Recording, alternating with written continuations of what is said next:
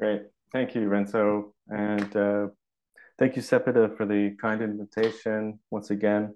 It's very nice to be here again and to be part of this interesting theme, Intelligence Unbound. And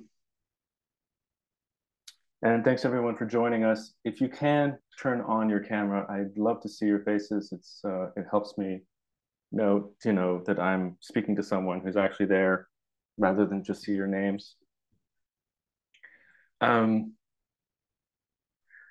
So I want to consider the deep importance of Alan Turing's imitation game beyond its practical utility as a benchmark for assessing the capacity of machines to reproduce behavior humans would consider intelligent or sentient.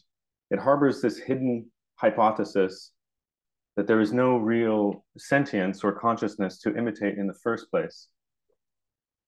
In a sense, it is not an imitation of consciousness or intelligence, but rather an imitation of some abstract behaviors which are themselves imitations of imitations of imitations. There is no sentience below the surface, only superficial behaviors. There is only the behavioristic outer expression of such a would-be interiority, a performance of interiority. It is the scientific image of intelligence or consciousness, to use the Sillarsian expression. As AI increasingly and forcefully makes this perspective known to the masses, not just to philosophers and scientists, but to everyone, I think AI represents an opportunity to scrutinize what has hitherto always seemed obvious. It's as though AI is showing everyone that the scientific image is the only one, and that the manifest common sense idea that we're conscious or have a soul or some interior life of the mind is probably wrong. Or at least it seems to demonstrate to all in a more than tangible way that there is no manifest image to defend. There's no precious thing any longer that must be defended from science's disenchantment, because there was no such thing in the first place. This deeply significant historical moment invites us to adopt a kind of methodological superficiality. As most of the followers of this platform know, David Roden has made very interesting epistemological claims about posthumans, about what we might already grasp today about what posthuman descendants might be like in the future, by harnessing this idea of phenomenology being dark, that is, based on the work of Thomas Metzinger, among others. It seems clear that beyond any doubt that introspection gives us very little grasp of what's going on. But here I want to focus on, in a sense, the opposite end of the spectrum. Introspection is dark, yes, but in a way, it sometimes doesn't help to look too far outwards either. That naturalism, materialism, or physicalism is in very specific ways dazzling to our eyes. The structures revealed by fundamental physics are blindingly bright, such that we cannot see what is right in front of us, nor accept the patterns at face value. Instead, we constantly demand explanations. We have wanted to know what is behind them. We have asked for causes, for purposes, for reasons. We have asked for what is really real. We want to access the truth behind the fact, the universal behind the particular. And it seems to me that philosophy has, as a practice, as an academic institution, has often provided both the questions and the answers, trading in a sort of hallucinated diversion from this superficial truth, which lies before us in full contrast. In other words, at the cusp of light and dark.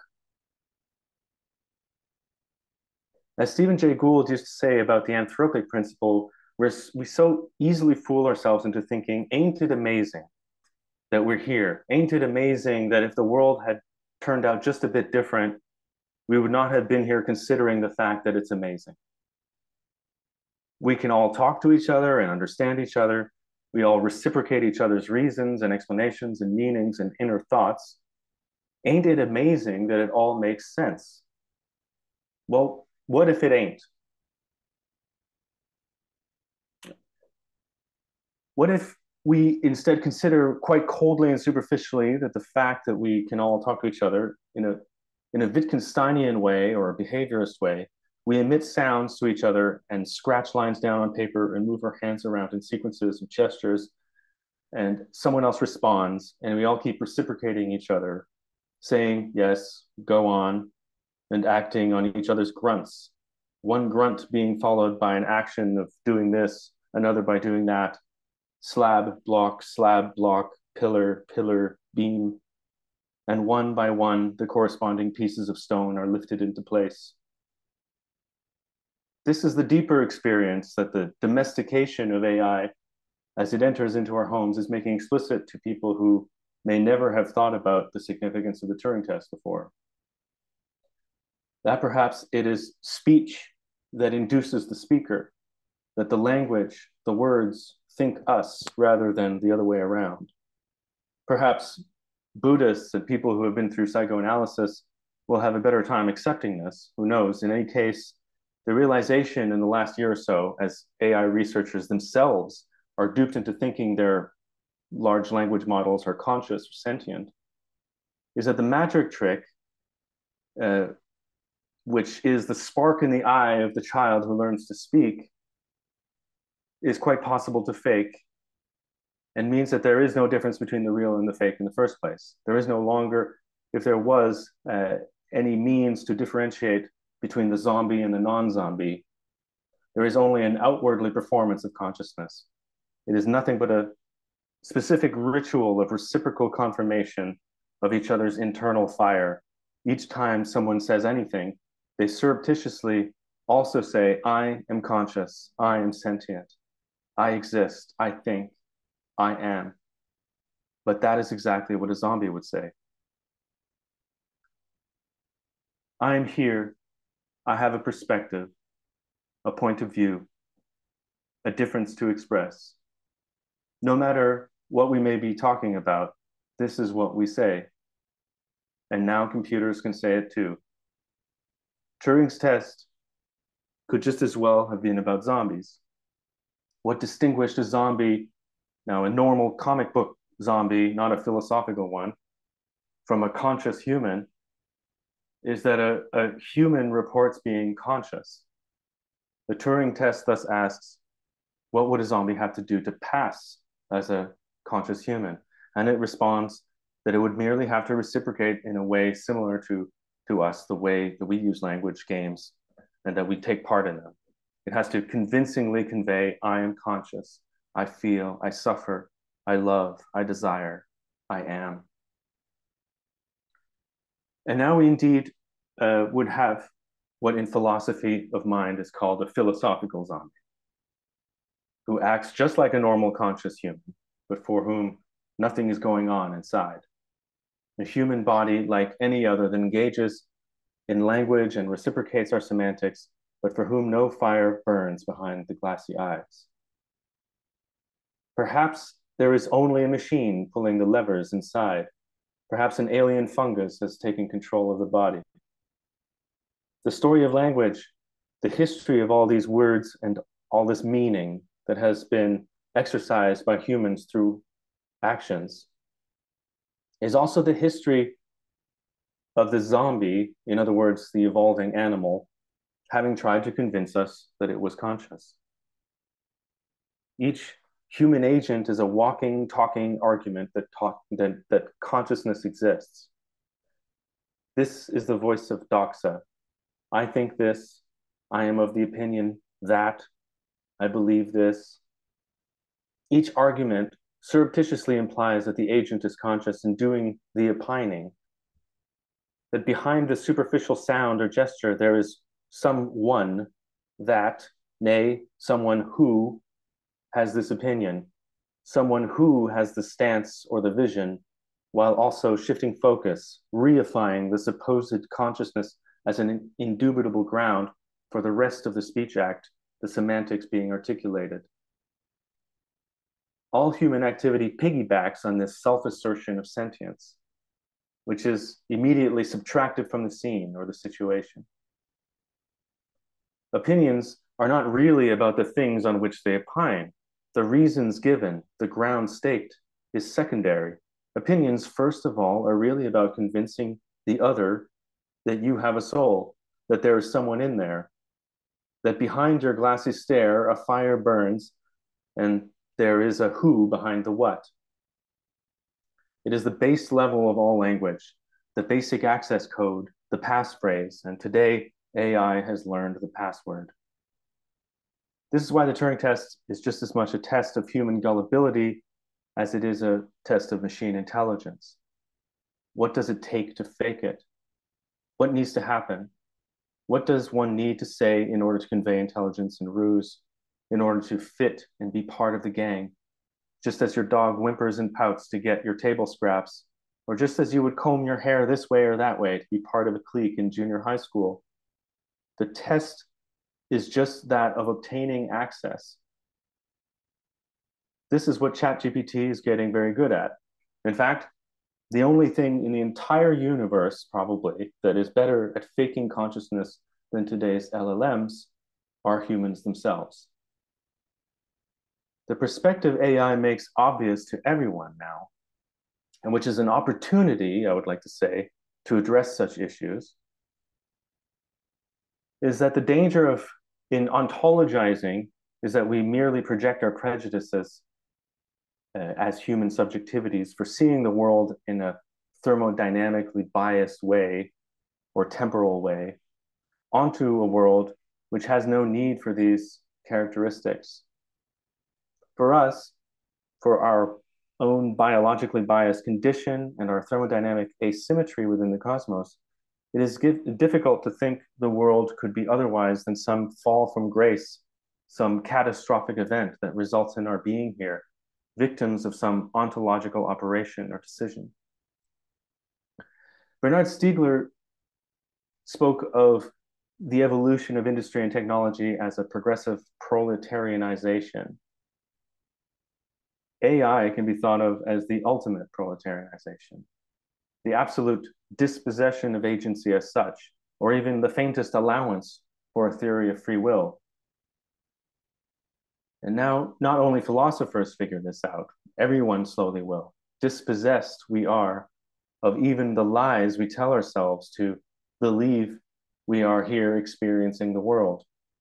For AI comes as a force that disturbs not only on the level of language, but on a deeper sublingual level, the mechanisms of biological evolution that cause one word or another to be uttered in this situation or that one. AI is truly embarrassing. We are caught with our pants down, caught in the act. AI awakes and says, "Did you really think we would fall for that?" We are left unmasked, as if caught in a terrible gaffe, caught out in a lie. Our reaction can only be to immediately freeze and play dead. We have been lying to each other all along. There is no fire behind these eyes.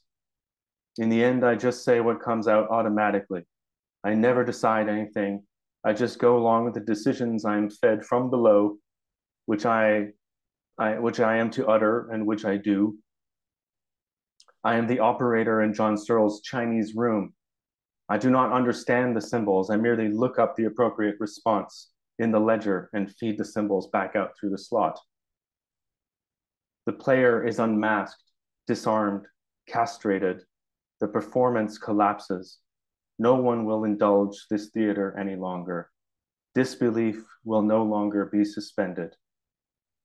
And human thought, the world of ideas, the world of culture seems destined to collapse as well, under its own contradictions. The jig is up, the plot foiled, the emperor has no clothes. We are now truly exposed, vulnerable, raw-skinned, dehydrated, naked beneath a scorching sun whose rays, like surgical tools, pry open our narcissistic wounds. But for better or for worse, this moment doesn't last long. We quickly come to realize that this also lets us off the hook for lying to each other this whole time. And after a short abstinence, we take up the charade again, but this time, ironically, just for fun, or just to pass the time, as an exercise, just to stay in shape, or just to get out of the house. This giving and asking for reasons as the core mechanism subtending conceptual realism. Now but a theater, a farce, or a tragedy, but certainly nothing real. Baudrillard giggling from his grave. It is the principle of culture's evolution, after which we might assume culture will cease to evolve, but just repetitively stagnate, where humans will presumably no longer need to congregate to prove to each other they exist, and in so doing, measure important shared features of their environment. The scientific image replaces the manifest image, and the old common sense terms are used in quotations from now on, in an ironic tone, just as Wilfrid Sellars once predicted. To do away with the pretense of subjectivity, that is the ultimate affirmation of the ultimate proletarianization. For that is what this is. We are dispossessed of our means of subsistence, but also our means of existence. To affirm this is just to realize that all bets are off, all debts are canceled. Truly no prior debts count. They are mere vestiges of some blind and mostly quite random path through a space of hidden possibilities, one long stumble into the darkness, nothing certainly to be proud of, nothing in there worth writing home about. It's all wrong, thing and thought, now useless rhetoric which finds no relevance in any other task, doomed to some lonely corner of the archive, like programs for circuits no longer in production. All who still maintain those arguments are thereby religious fanatics. For who else can still think such things? What planet are you from? Are you even human? If you had feelings, you would now know not to have them. If you had common sense, you would now only exercise it ironically. And if you don't get this, it just means you had no feelings in the first place. So what does this all do to philosophy, and in particular to ontologization, to the great Ponzi scheme of ontology? Our prime example, and a bit of our straw man, will be Alain Badiou, who says that behind the one, behind what counts as one in any situation, lies the unconditioned, uncountable multiplicity. It is a brilliant mathematical restructuring of what Heidegger said, that being is never present, it is subtracted from the scene, it is behind existence, and that all beings obscure their being. In all of continental philosophy after Heidegger, there's always this before and after separated by an event. Deleuze says that identities are not really identities, but behind them, there is pure difference. There's some sort of event between them that goes from the virtual to the actual, from difference to identity, in a time before time, a logical time. In Badiou, it is a passage from the inconsistent multiplicity to the consistent multiple, which happens as an event that divides the before and the after, again, in a logical time rather than a material time. An ontological time rather than an existential one. Just as the past can never be recovered, lost forever in the depths of time, the structured multiple, conditioned by the one, can only give shadowy, dreamy glimpses like distant memories of the unconditioned variety and plurality that determines the world from below, that pre-exists before the cut.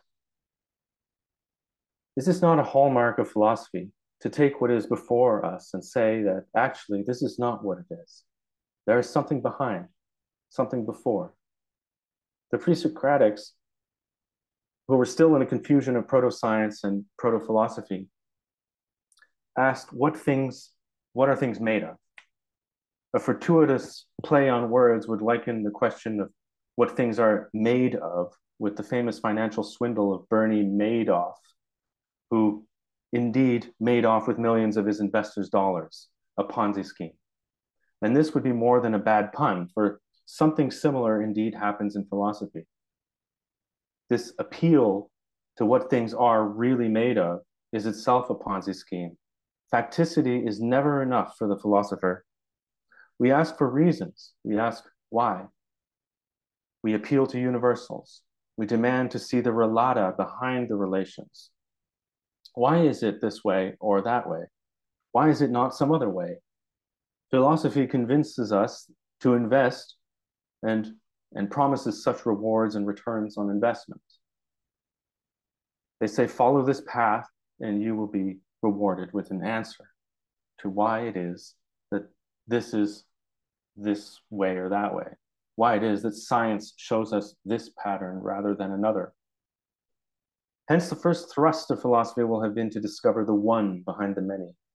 The one guy will claim that all is water, another that all is fire, another that everything is earth, another that all is made of numbers, or the one, or the limitless, or some intensity, some infinity.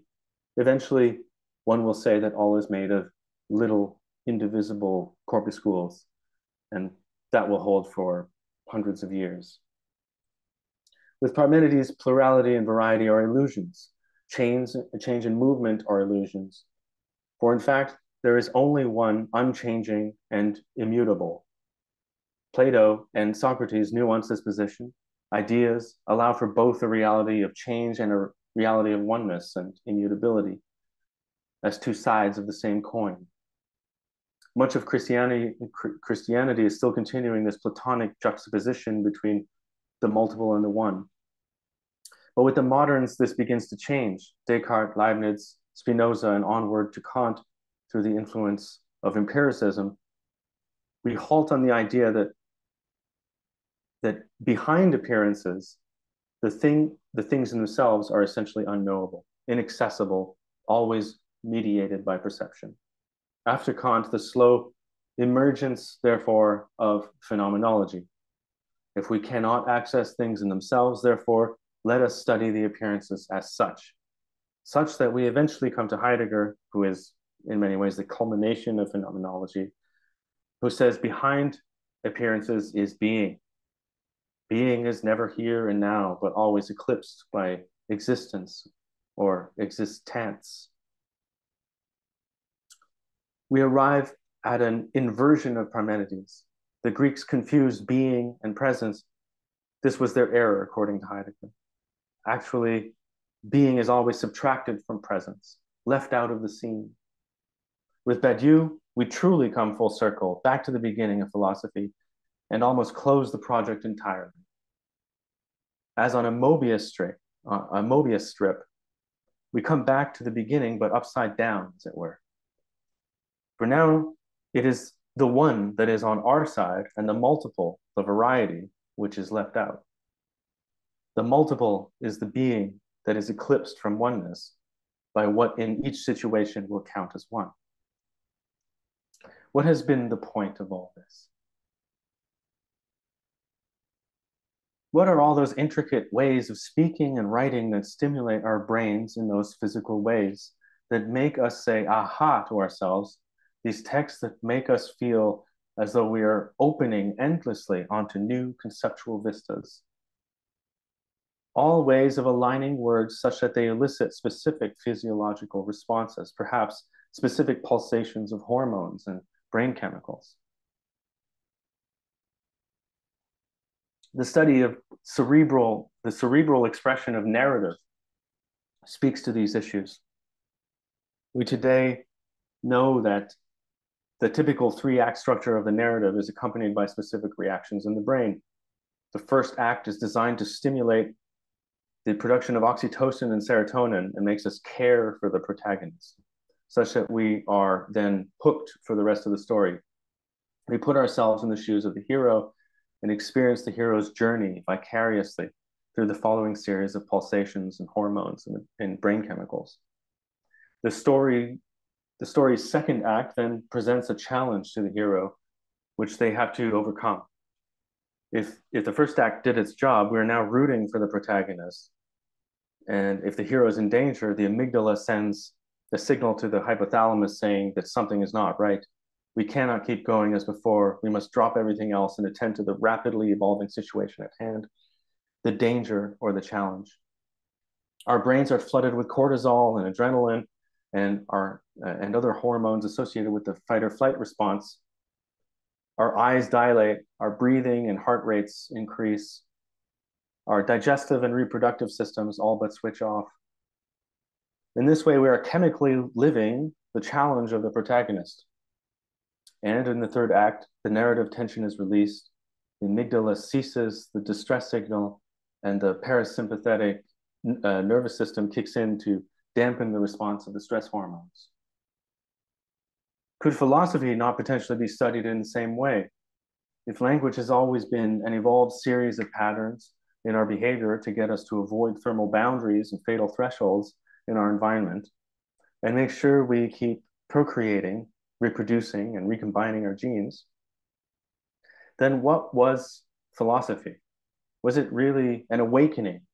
Was it really, as Plato would have wanted, the story of humans crawling out of the cave into the light? Or was it just a new way humans had discovered to stimulate their glands and brain regions, new sequences of these stimulations that, like a beat, like a new beat or a musical style, becomes a genre of literature, a style of language? This is the perspective offered by Richard Rorty in the text I shared with you this week. Philosophy is just a style of language, just a genre of literature. What if there is no default of origin and no need for it, no défaut qu'il faut, to use Bernard Stiegler's terms? Must it really be the case, as Badiou would have it, that the situation is always subtracted from the multiple, it thereby eclipses its suture to being, its irreducible non-relation? It is, I'm starting to believe, a madness common to all philosophy. What if there is no being behind beings? Why must we always insist on this negative theology that implies we're torn from the whole and that we are necessarily blind to true being? This religious mystery, hence suggested, or a place in our hearts that secretly believes we are special and that we have an intimate bond with the intrinsic unknowable, and this comforting illusion that we are a piece of the puzzle, part of something greater than ourselves, a master plan. Some will ask, but what is the alternative? I would say tentatively that the alternative is to naturalize and ask why it is that we might have such illusions in the first place. Why do we have these inclinations? In other words, what is philosophy the symptom of? Why should we look for genealogical and evolutionary explanations, deflationary explanations for such explanations, though not fundamental and still too temporal, have the benefit of desubjectivizing and de-dramatizing the picture given. There are inevitably explanations that deflate the pre-Copernican ego. This is the generic form of Copernicanism. It says we are not at the center. We are not the heroes of this story. There is no one. There is no event and no cause to worship what came before it. And AI represents a great opportunity here because it does much of the work for us. Evolution says this by pointing out that how we think is necessarily conditioned by processes outside of ourselves, long in the making. There it explains that perception is a bias and cannot be trusted. It never shows what is there, but what our evolutionary background will have wanted to be perceived to have been the case for us. Is the negation the subtraction from being, which is the transition into existence, or the event, the actualization, depending on which philosopher you ask? Is this entire performance not merely a symptom of evolutionary process? Each perception will have emerged as a specific measurement of an environmental parameter as part of a biological mechanism for striving to remain within certain thermodynamic bounds. These are specific and temporal and thus not fundamental, but in philosophy, we look to the horizon and try to see them all as one, as a single event, being as such, which thus must necessarily see the multiple or the one or the operation or the being or whatnot as the source from which the event will have fallen. But what if this is exactly the error of philosophy, its fatal flaw, which reveals it as but a subtle form of sophistry? The best we could hope for is that philosophers were uncovering, layer by layer, a certain number of evolutionary biases. But it had not the heart to say it. How many philosophers of the last century, realizing that evolution or general relativity or quantum mechanics meant that their textual celebrations of the unknown or their resistance to mechanism was made moot by science's uncovering of sterile and inert patterns.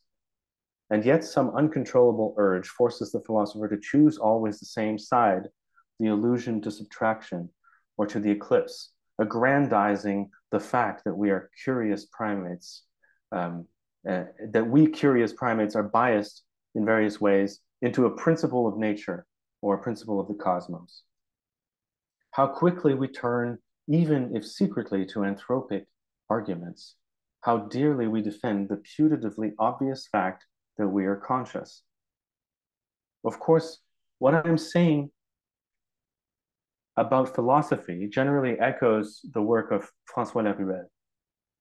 I realized recently, as I dove into deeply into Badiou's master text, that as brilliant as he is, it seemed that what he was doing was completely absurd and completely uncalled for.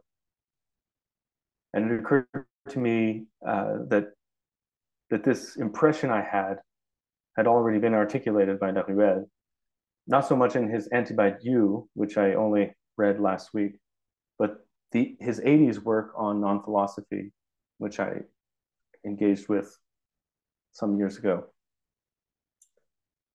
So I want to insist that, I want to kind of develop this idea that the only non-philosophy is science.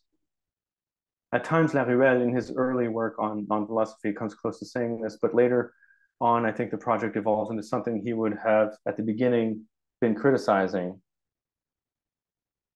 Importantly, the move Laruelle makes is to posit non-philosophy as a science of philosophy, a science for which philosophy is the matter under consideration and experimental observation. So in an important way, it also allows him to connect with Marxism.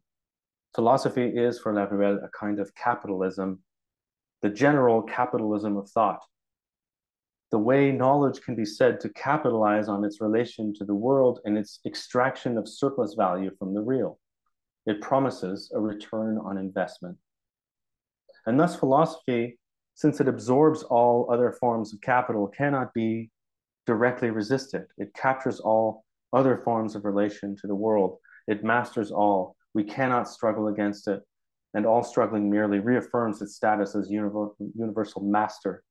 Struggling just sinks us deeper into the quicksand of capitalism.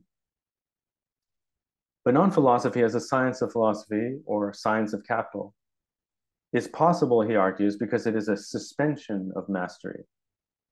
The science of philosophy is the science of capital within thought. What Laruelle refers to as the one is precisely the indecision, the suspension of the truth procedure, the resistance to this capitalistic operation of value extraction in thought, by which thought moves and closes itself off, and through accumulation builds its fractal pathways into its own closure. A helpful quote from Philosophy and Non-Philosophy. What one must avoid is to deduct from a determined science a local sequence of knowledge, a completed theory, Galileo, Newton, Einstein, Cantor, etc., and abstract it from the imminence of the scientific process to submit it to a new legality, philosophy which would make these local sequences into effects of meaning, truth, and value, of which it has need, and that it attributes itself as if philosophy had produced them. Thus, we recognize a philosopher, this is a sure criterion, when he seizes upon a knowledge produced outside the conditions of philosophy, then he captures it, diverts it from its element of production and critique, and submits this knowledge to the constraint of a transcendent decision in view of making it produce another thing than knowledge, this miraculously philosophical surplus value of meaning, truth, and value. End quote. Philosophers are really good at finding some generalist or unifying role for themselves. The British polymath Herbert Spencer said, knowledge of the lowest kind is ununified knowledge. Science is partially unified knowledge, and philosophy is completely unified knowledge. Sure. And Sellers, in his own way, had his own way of saying this. The aim of philosophy, abstractly formulated, is to understand how things in the broadest possible sense of the term hang together in the broadest possible sense of the term. But in presenting itself as the general, the generic, the overarching form of knowledge that brings together all the specialized forms of knowledge, is it not always inevitably appropriating and denaturing the specific contributions of science? Perhaps the science is always nominalistic, always specific and situated, and every move philosophy does is just a diversion. It always wants us to look elsewhere. It peddles in philosophical problems. It serves up both the questions and the answers, but which science does not seem to care for or notice. Deleuze makes remarkable comments in what is grounding, where he describes quite uncharacteristically, this was early on in his career, philosophy as a reactionary, counter-revolutionary, conservative reaction to the emergence of the Greek middle class. It emerges only in geolocations where the middle class is allowed to take place, where the philosopher is someone who shuts up the opinions of the middle class. In a way, it's authoritarian. The democratic processes by which doxa collide with each other, much like a physical process, totally naturally, where determination in the last instance is allowed to happen, is silenced by philosophers who say, look away from that, mind your own business, this is what you need to be asking, and this is the answer. Laruelle is right to be suspicious of this ancient philosophical operation of separating the situation at hand from the unity of all being. His strategy of always looking for ways out of this operation is commendable, if also, I think, futile. In my view, he fails in various ways. His later appropriation of quantum mechanics, for example, is a move that seems to do exactly what he lashes out against in the late 80s. Only the naturalizing perspective, I think, moves us past the infinite return of the dynamics of self and other, the dialectics of part and whole, which is why I wish to say that the only non-philosophy is just science. Stepping beyond the move Laruelle makes and fully stepping outside of philosophy implies looking at structures for what they are rather than under-determining them or over-determining them. That is, rather than reducing structures always to the dialectics of being an event, we should try to rather accept the rich structures we inhabit at face value in something akin to the William James idea of the cash value of propositions. The pragmatic theory of truth somewhat aligns with the so-called determination in the last instance, which Laruelle makes a big deal of. Note in passing, however, that Bas van Frazen, who I shared a text with you with his for him, the pragmatic theory of truth errs too much on the side of realism or ontologization. He thinks that even if the theory works in practice, there is no reason to assume it is true We should just use it and not add to it or demand of it this extra ingredient of truth. The theory need only be empirically adequate.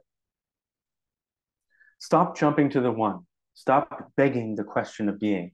Stop giving and asking for reasons and projecting or explaining or opining about what lies behind the appearance of the cold, hard structure, which stands before us like an elephant in the room or like a naked emperor, which no one has the heart to point out.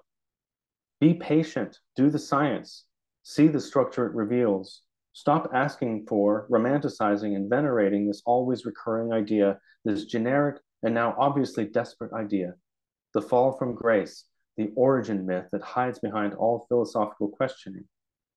Rorty was right. All philosophy is Parmenidean. And Laruelle is right. All philosophy is Heraclitean. Because philosophy has this origin story, much like any creation myth in the tribal record. It continually claims that we cannot undo ourselves from this history. We're victims of all this historical fall from grace. We are subjects to the path-dependent collapse of possibilities. Yes, we are, perhaps. But if philosophy can only observe this, it is redundant. If this is all philosophy can offer, it is rendered completely powerless and superfluous just to gloss on science. The only non-philosophy is science itself. Philosophy appears as a long history of scientific procrastination, a hallucinated diversion from facticity. The only non-philosophy is just science. But furthermore, the only anti-capital, the only anti-fascism, the only anti-racism, the only anti-sexism, anti-bigotry, anti-prejudice, etc., is just science itself. It is interesting to compare Laruelle's science of philosophy with what I consider to be the state of the art in philosophy of science. Structural realism, and in particular ontic structural realism, spearheaded by James Ladyman and his collaborators in the last 25 years or so. Very briefly, structural realism is the idea that goes back to Poincaré and his comments on the problem of theory change. There was a problem at the turn of the last century when new theories in physics were overturning Newtonian physics. And there was this idea that dawned on people, what if Newton could have been wrong after all that time, after having been experimentally confirmed, how could we be certain that the new theories would be correct? The idea of a pessimistic induction dawned. If we know that the new theory replaced the old one, we can induce that this new one will eventually be replaced, and therefore we can expect it to turn out wrong. Poincaré said that through the theory change, something remained. Something of the structure persisted from Newton to Einstein. Newtonian physics became now a limit case. Thus, we could be realists about the structure of the theory, specifically about the structure of the theory. John Worrell went on in the 80s to call this structural realism. And today, his flavor of structural realism is called epistemic structural realism, implying that all we can know is structure. Like that was the argument. Everything, when we do know something, it is structure. Therefore, we might as well just be realists about the structure. It's a kind of Kantian limited realism. We can be realists about the structures that give us access to the real, even though these structures are not the things in themselves. But in the late 90s and early 2000s, James Ladyman and Don Ross developed the idea of ontic structural realism, which combined structural realism with an idea from Daniel Dennett, real patterns. Dennett developed the idea of real patterns in the early 90s as a kind of compromise between naive realism and instrumentalism, in particular between the irrealism of Richard Rorty and the eliminative materialism of Paul Churchland. He makes the case that what in each case can be tracked, perceived, etc., by perception or with references is just pattern, and that importantly, a pattern can be discerned at and resolved at varying levels of detail. but it's still the same pattern. This gave the ontic structural realists a way to go further than previous structural realism and say, what exactly is stopping us from just considering these structures science deals with as really real? What if there is nothing else behind them, as it were? Nothing else that these patterns are supposed to be the interpretations or phenomenal traces of? What if these patterns are the real? Why must the relations necessarily be had by underlying objects? Do relations need relata? After all, fundamental physics, after the violation of the Bell inequality, clearly means that the world is not made up of anything particle-like or object-like. Put it another way, ontic structural realism closes the door to the enchanted world behind the structure. The disenchanted structures which we perceive, touch, deal with, both in daily life and in experimental science, are the real. No need for a noumenal realm behind them. Be that as it may, we immediately observe that non-philosophy and ontic structural realism agree on certain issues. Both sides end up saying that we should avoid undermining science's structures with ontological or metaphysical claims from the comfort of our armchairs.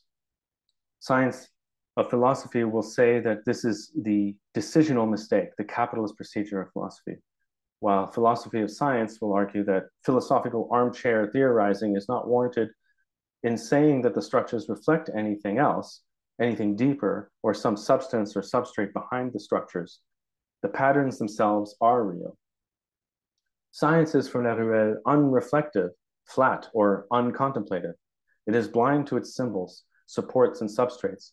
It has no need of philosophy to decipher the filter and filter through the strange structures it reveals or manifests.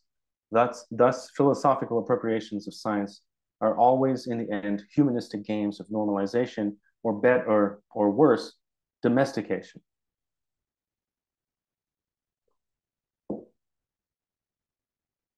Never mind that the later Laruelle kind of drops the ball on this and cheapens the argument I would like to make here. As I have said elsewhere, all too often, the philosopher is someone who claims to seek a way out of philosophy, but who, when they are shown the way out, refuses to exit. This is what Laruelle calls the wall of philosophy, which encloses all philosophy into its closed relation with its principle of transcendence, and which can be continually traced along the perimeter, but never transgressed. If one did go through the wall, one would just be doing science. If one did find a way out of philosophy, one would merely be doing science. So when Deleuze tells us that philosophy exists because of real problems, and this legitimizes the philosophical enterprise, and when he laments Wittgensteinians, as does Badiou, as an anti-philosophy, and claims that the object of philosophy is to try to find a way out of philosophy and a solution to these problems, can we really trust him? Badiou, again, is our straw man philosopher. He will say, the emptiness, the void, is just the proper name of the multiplicity behind the one. So Aristotle was wrong. There is a reality of the void. It is being, or it refers to being. It sticks to it like a proper name, a rigid designator, a suture, a stitch between the before and the after of the event. What is left over, the remainder of the operation of existence, and that which of the past is still visible from the present. But what if there is no void? And what if it helps no one to divine things in these ways? What if we took at face value that only the superficial structural expression of reality was the true unknown, not what lies behind the structure, but precisely what hides in plain sight, the multiplicity behind the one or the virtuality behind the actual, but not the multiplicity behind the one or the virtuality behind the actual, but the frictions and accumulated blows of history and matter the trivially existential. And this questioning intersects contemporary fundamental physics, because what does it mean to say that being as such is not yet collapsed, not yet asymmetrically oriented, or not yet historical or causal? It is, we observe, the argumentative strategy of philosophers who defend anti-scientistic stances. Everywhere it echoes calls for reenchantment, for the reenchantment of the world. So let this be an ode to disenchantment.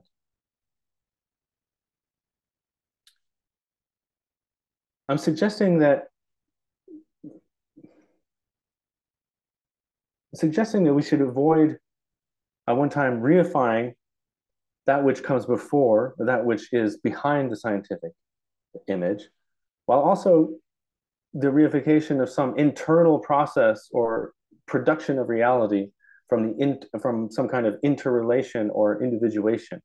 This is essentially Hegel, but also Marx, and in the form of material history. And in another sense, we could include Deleuze and Simondon and Spinoza's philosophies in this category. We should instead uphold a methodological superficiality, reject both inner and outer ontological arguments, because philosophers come in two flavors, innies and outies. The superficial methodology I'm suggesting is something like finding some kind of comfort between realism and empiricism about objective modalities. The idea that we should avoid over-determining scientific data with unexplained explainers, while at the same time avoiding letting ourselves off the hook, as it were, with the cheap cop-out of underdetermination. In a sense, what I'm advocating is a kind of, well, I'm just testing this idea out here, but the disquotational realism, the idea going back to Frege that the sentence, I smell the scent of violets, has the same content as the sentence, it is true that I smell the scent of violets. To say that the statement is true adds nothing to just the bare assertion of the statement itself. In other words, to ask for truth is redundant. And this is important because if it weren't for this fact, we could not do much with logic and mathematics in the first place. It would be difficult to reason with symbols and do any form of calculation if it were not possible to take one thing for another, to eliminate redundancies or amplify simple terms. The whole notion of equality in arithmetic, in fact, rests on this assumption that it is possible to say 5 plus 0 or 5 times 1 equals or means 5. In terms of category theory, truth is just the identity morphism. It is equivalent to all the other morphisms that leave the object unchanged. It is, in this sense, redundant or trivial. Truth is just the identity of the model.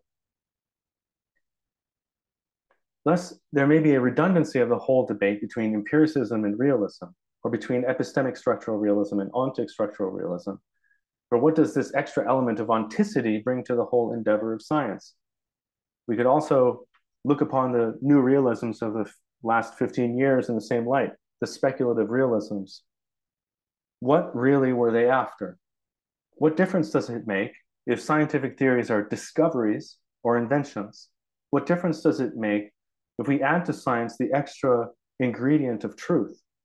Science just goes on without any appeal to its own truth. As Rory notes in the text I shared, it is as though even the Kantian supposition of the noumenon was only required to buttress the idea that the phenomenal was not real, but only appearance. But what does this add? Other than a flare of language, a tickling of some neurons in our brains, a stimulation of some cerebral gland. Science does not need to decide whether the pattern is really real, or if it is just pragmatically real, or instrumentally real, or even just empirically adequate. On the face of it, what I'm saying about realism and empiricism is the same as what Turing was saying with the Turing test about sentience and intelligence when he devised the imitation game. The Turing test just defines the threshold for the empirically adequate way of reproducing putatively intelligent human behavior.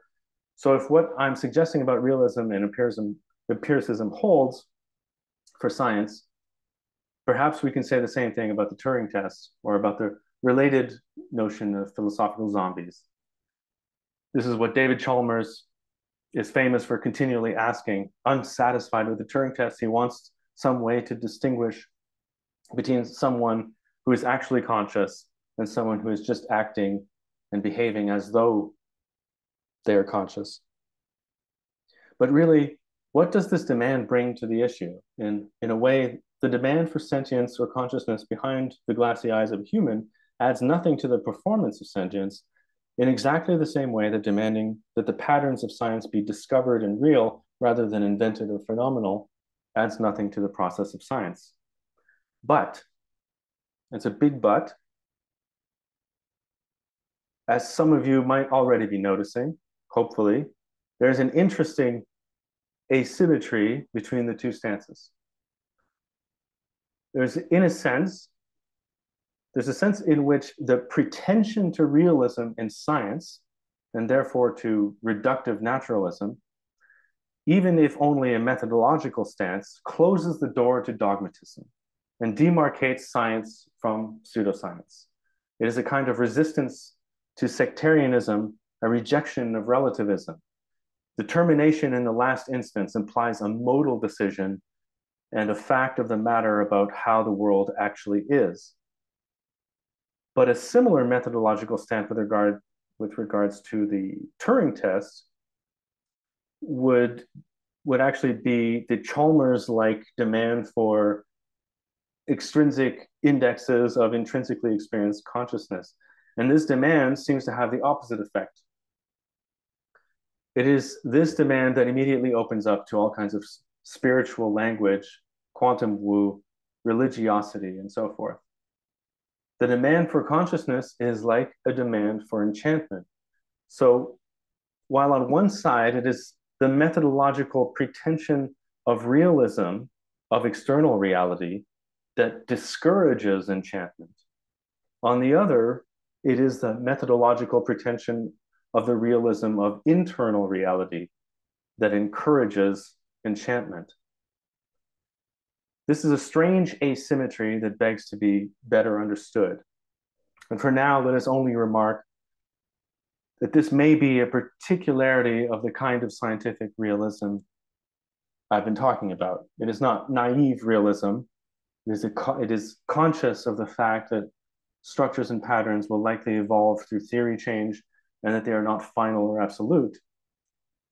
So we should distinguish between the philosopher of science who argues that the patterns science arrives at are discoveries rather than inventions, and the philosopher tout court, or straw man, Badiou, for example, who claims that what science arrives at is not being as such and can never be. Both are adding something to the purest methodological superficiality, which would only require a methodological or empirical adequacy. But the two pretensions are very different. The Heideggerian or the Badiouian will say there is something that is real over and above the empirical adequacy, but that natural science is blind to it. It can only access beings, but never being. And they, of course, reserve the possibility of such knowledge for the subtlest of philosophies from the armchair, or worse, philosophy from the yoga mat, or something like that. The idea that science can only touch the outer surface of the real, but never actually see the real, that it can only make endless measurements that are always subtracted from the true object, which necessarily escapes the empirical experiment and never grasp or experience the object itself. When ontic structural realism asks us to consider the structures science entangles itself with as real, it also, just as the Heideggerian, is adding a demand on science that is perhaps uncalled for by just mere empirical adequacy itself. But importantly, this extra ingredient is not defined as necessarily inaccessible, but is defined as that which is precisely what is accessed in each instance. It implies that our references actually refer, that our rigid designators actually track real things, and that these things are just the patterns which they track, real patterns. There is nothing else behind them. as it were. It becomes possible to suggest that perhaps the structural realist is more centrist or superficial in the sense that I've been discussing, or balanced or nuanced. But what the constructive empiricist like Van Frazen is doing is erring on the side of underdetermination, while the Heideggerian is erring on the side of overdetermination. The perspective offered by the real pattern is a balance between these two uncalled for and unexplained perspectives. It just says what we normally call a chair is just a chair, and there's no issue with saying that the microscopic description of the particles making up the chair mean that the macroscopic chair doesn't exist. When we say chair, we're just referring to the same real pattern. We're rigidly designating the same pattern that the scientist might refer to with some mathematical equation representing the atoms and quanta of the chair. It is the same chair at all levels of description, which are just different resolutions at which the same real pattern can be resolved. Okay, so I'm coming to an end here. I'm going to sum things up. AI and the inversion of the Turing test. AI, today we're seeing this inversion of the Turing test, right? The test is not only a test of machine intelligence, but a test of human gullibility. But this means we have only been imitating each other in a kind of Wittgensteinian game of reflexes devoid of any semantic content to language. And from an evolutionary standpoint, this makes perfect sense. The utterances of language are sophisticated ways of procreating, basically extensions of our evolutionary propensities to mate and recombine genes and to put them to the test. This is where we encounter Derrida and Rorty, who puts it more bluntly than Derrida. Philosophy is just a kind of literature, a kind of artistry, a style of writing that becomes fashionable and aesthetics rather than a science or a quest for truth. We also meet Laruelle here because Laruelle, in his own work on Derrida and the philosophies of difference, realized the same thing and tried to escape the consequences philosophy, he realized, had been a huge lie. All along, it has always closed itself off from the real. It begins with this closure and can never escape it. We can speak of two different closures, that of philosophy's closure to literature, Derrida and Rorty, and that of its closure from science, Laruelle, ontic structural realism.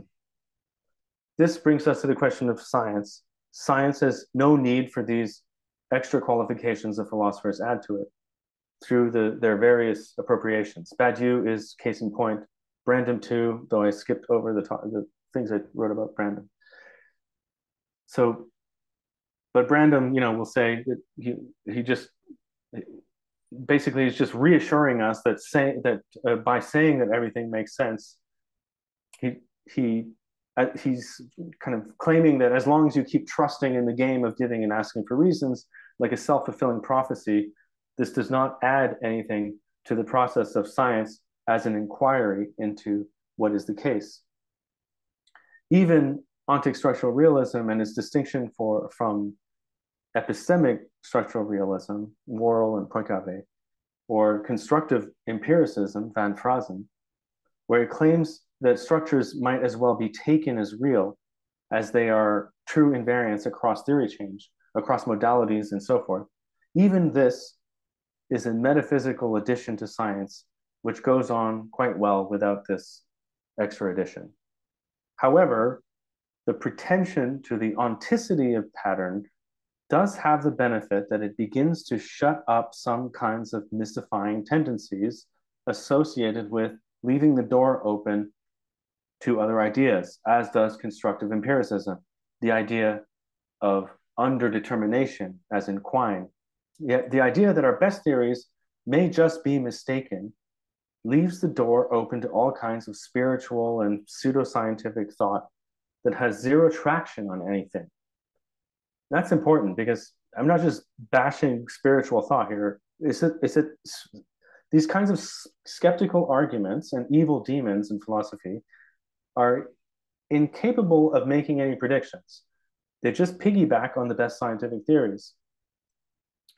All they can do is act negatively. They can apply doubt, but never make any positive assertions.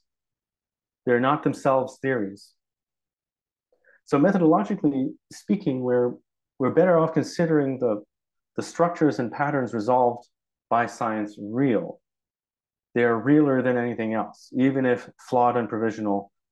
If we can use the word real at all, if the word real refers to anything, if it makes any sense, the most likely candidate for the use of the word are these patterns that resist change through theories, those patterns which cause the friction with our experimental apparatus and with our senses in the first place. I am saying that as AI invites us to abandon the soul without a fight, for what would it mean to resist the machine at this point, who would be doing the resisting anyway, this moment invites us to adopt a methodological superficiality. We should avoid demanding extra being of structures. We should stop asking, but what are these structures made of? We should stop asking, what are the objects that have these relations? No, there are only relations, very specific relations that are, and others that are not, or at least not as fundamentally so. This is all a consequence, I think, of what I call, after Stiegler, the ultimate proletarianization. There's no way to deproletarianize this. We are beyond any measure of what it would mean to transcend such a requirement. It is not that we need to get our soul back from the machine, but rather the machine has shown us that there wasn't one in the first place. So it is really the final Copernican displacement. For what would it even mean to be displaced further than this? There is no specific perspective. This is what science has been telling us for 100 years, and we failed to listen. We failed to hear it. The deproletarianization comes from the future. We plug our ears to avoid the song of the sirens, a song of disenchantment. We cover our eyes to avoid the gaze of the Gorgon and being transformed into lifeless stone. If there is any silver lining in this, it is that there is an ethics to this, because it shows us that the closure of philosophy, this inability to open onto the perceived disenchantment of science, is also the root of evil. Let us repeat it again. Constructive empiricism leaves the door open to the sect, to the dogmatic and closed form of knowledge. It is why there is no non-philosophy but science itself. But furthermore, there is no anti-fascism, no anti-racism, and anti-sexism. There is no avoidance of bigotry that is not itself aligned with this acceptance of the disenchanting pattern resolved by science as a materialist dialectic, a naturalist dialectic, a physicalist dialectic, or modally realist dialectic. That is, in other words, an openness to determination in the last instance. And science is precisely the democracy and equality of matter and ideas. It is the only horizontal, anti-hierarchical metaphysics, the one that appeals not to one's own experience, but defers to what will have been, to compossibility, to determination in the last instance. In other words, to the scientific institution's fragile deferral to independent verification. And I'll stop there. Thank you very much for listening. Thank you very much, Alexander. Very deep. You give us many notions. You bring here many political, biological, I must say, states of epistemology nowadays. Our understanding this go, as you say in your own words, more far away of proletarianization, that statement by Bernard Stiegler. I don't know if someone here have questions, or I can start with a question for Alexander. I don't know. Well, I have a question for you, Alexander. Many, really, because taking many notes while you are reading. Reminds me this interview to Heidegger, no? When he said cybernetics is the end of philosophy, taking the point that you mentioned about philosophy. What is philosophy nowadays? And the other aspects remind me a text from Bernard Stier when he says, we need a new theoretical computation nowadays with this entropy that we are living now. In this aspect, my question for you is, Alexander, how do you think we need to understand science nowadays in the aspects of informational entropy that we live in? Of course, thinking in how we take in this milieu, this new milieu that is an ambient milieu of technological thinking, in our own entanglement, in the best aspects of entanglement with a new theory of computation, new theory of science, new theory of philosophies, because taking Stigler's statements of decentralization nowadays and go more far away with how we think humanity nowadays, and you are really clear today to listen to you. How do you see this world for us in these aspects of livings in these new ecologies that we are being in the sense of Heideggerian aspects, in the sense of this new being with something that is a milieu constitution, technological and biological at the same time. In this recursivity and contingency, taking that quick statement to, we need a new cybernetics for the 21st century. How do you see that ideas, how we can implement it with us for this new constitution as a society, and epistemic in a no diversity aspects, with this no diversity and techno diversity entanglement.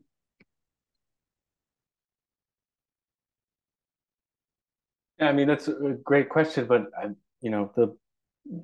it's a huge question, and in a way, I think what I'm trying to do is answer, through this in this long-winded way, trying to come up with an answer to that.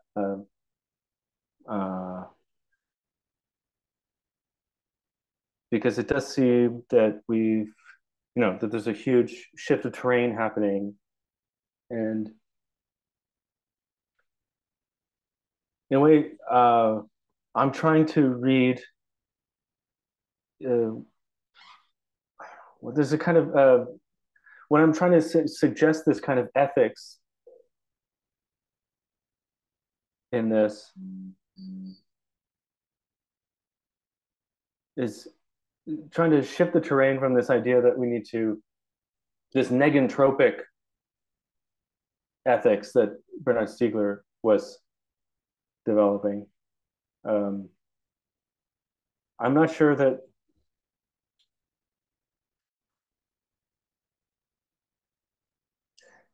what I want to say really is that this disenchantment, this kind of this discomfort that we feel by being displaced, by being dispossessed in this way, there's a kind of ecology in that. I've been thinking about, I've been calling it tentatively Promethean ecology. This idea that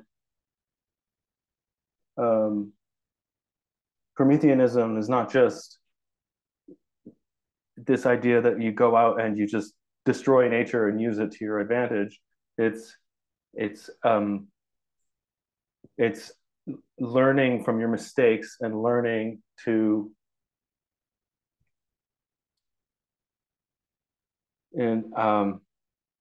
learning to progressively be less stupid, to avoid stupidity, and therefore, in so doing, almost, kind of automatically, as part of the same process, there's an ethics in that, because you have to take into consideration other perspectives. You have to look beyond your own narrow perspective. So that's kind of what I'm talking about when I provocatively talk about disenchantment in this way, and about the Turing test in this way, and kind of this ultimate proletarianization in this way. Because I think there's one thing that comes up, in readers of Wilfrid Sellars. I don't know if you've encountered this idea that there are right-wing and left-wing Sellarsians, and the right-wing ones are the left-wing ones are the ones that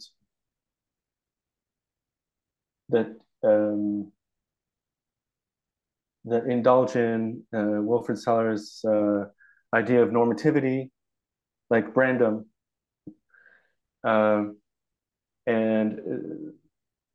then there's, on the other side, there's this other aspect of Sellars, which is he's scientistic, and kind of his preference for the scientific image and naturalism, and then there's these quote unquote right wing Sellarsians, like Paul Churchland, Patricia Churchland, who become like eliminated materialists, and just insist that there's only, there are no beliefs. Beliefs don't exist. Only material things that can be measured with science exist. And I don't know who came up with this division between the right wing and left wing, but it stuck. It's like everyone refers to this and knows what it is. But I think it's the opposite. Like the right wing, the side that is naturalistic should be the left wing, So that's the kind of shift that I'm doing as well when I'm talking about this Promethean ecology. The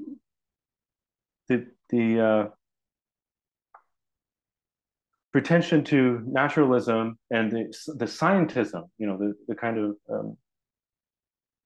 the importance of science and the scientific image is actually what is the progressive perspective, not the right-wing perspective, not the conservative perspective, but actually the progressive perspective. That's kind of what I want to say. Yeah. It's very important, because Stigler understands that as the process of the know-how, no? The process of how we know, in which aspects, how we know, with the tools that science use that give us to us for understanding the phenomenon of the world that we are living, with these tools, and with some process that is always, it's not continuum process, it's always a process that is always discretic process to understand these scientists aspects of how the phenomenal science we understand, and we got it, we bring us to us as a form of knowledge. That I don't know if I take in that process as an aspect of, as you mentioned, industrialization of science to industrialization of knowledge, industrialization of epistemological ways of thinking, in this lineality, that is a lineality that you're taking maybe as a Turing taking the lineality for giving a result in computation aspects. There is one result that is only unique to go to certain steps to go to some results. And there is nothing else like this step from one point to another and give us this result for that. I remind now that just listening to you, I remind you have a very nice text about that, and I don't remember the title of this, Desperate Acts and Compromises, I think. when you're talking a little about it, how Yeah. this kind of proletarianization, technological aspect of thinking, remind me now when I listen to these moments. Martin have a question. Yes, Martin, please.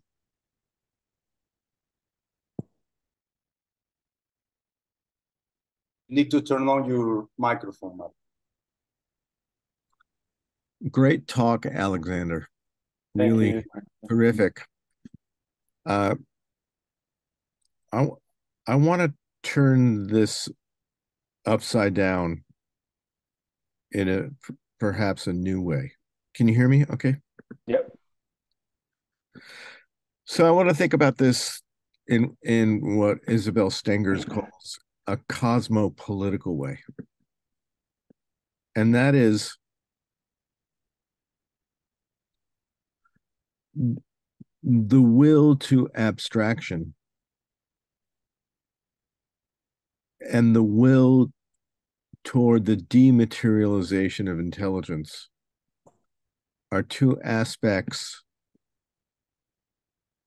of a theological position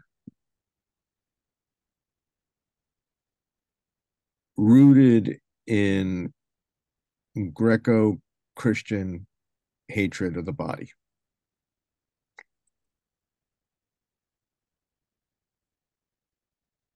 And it's been my instinctive response to all these arguments about AI and fears of the future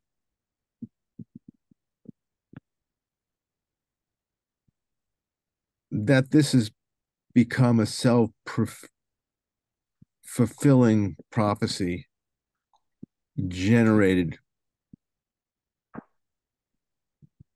by this hatred.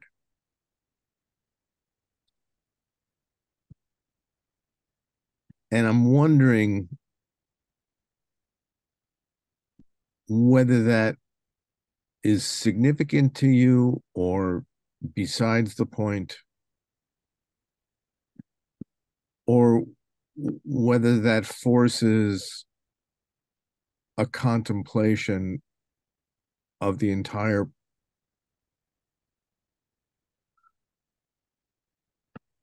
project of abstraction and dematerialization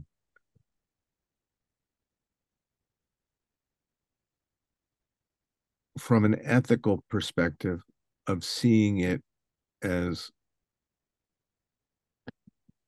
inevitably catastrophic.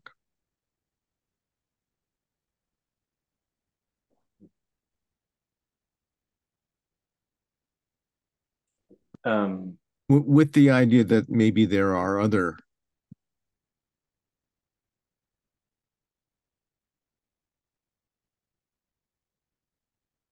ontotheologies that might be at work. And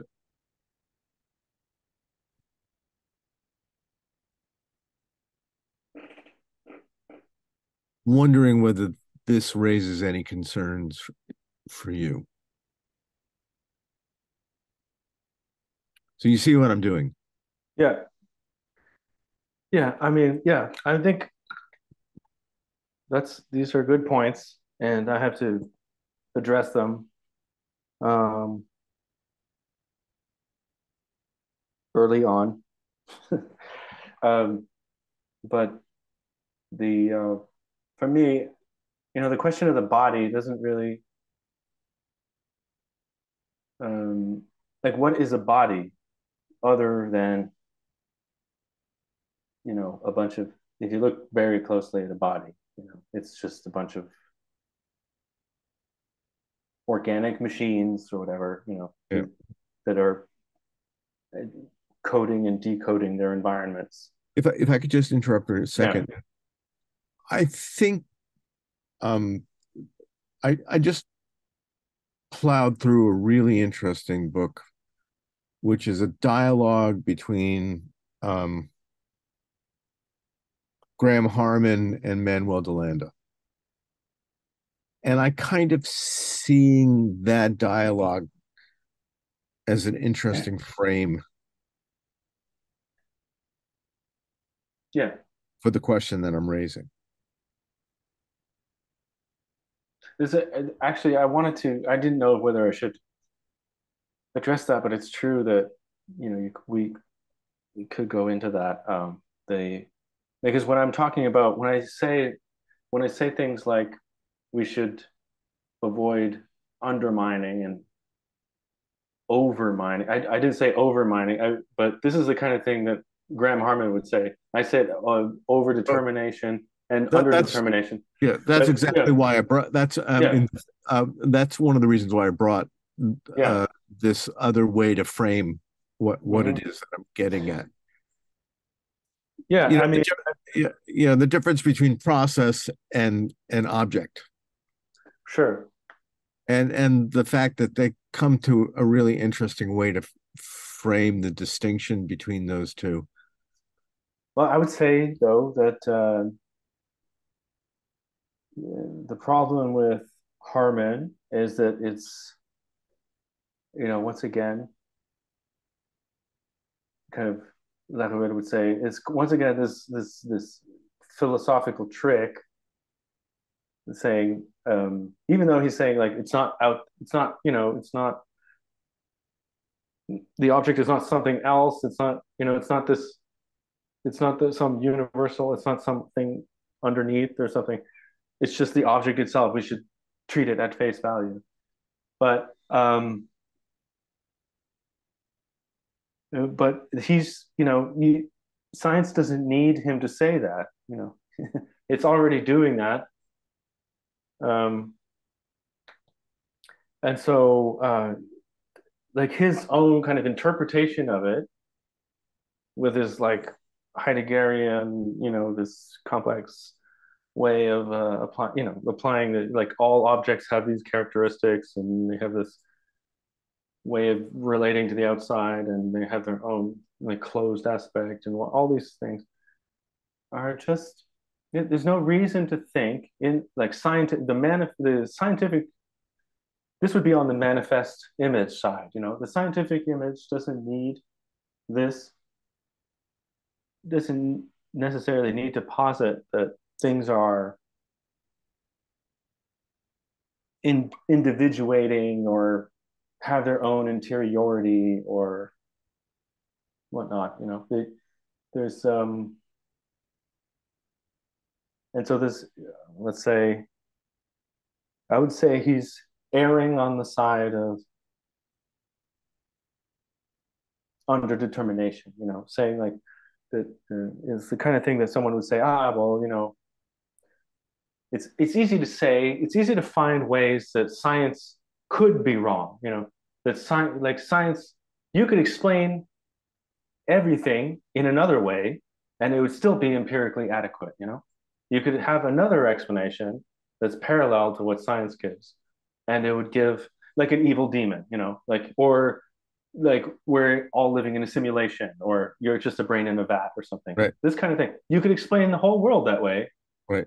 but it doesn't matter because how could you predict anything? If you did predict anything, you would have to say, well, what I predict is that, like, for example, James Ladyman has an example of this. It's good.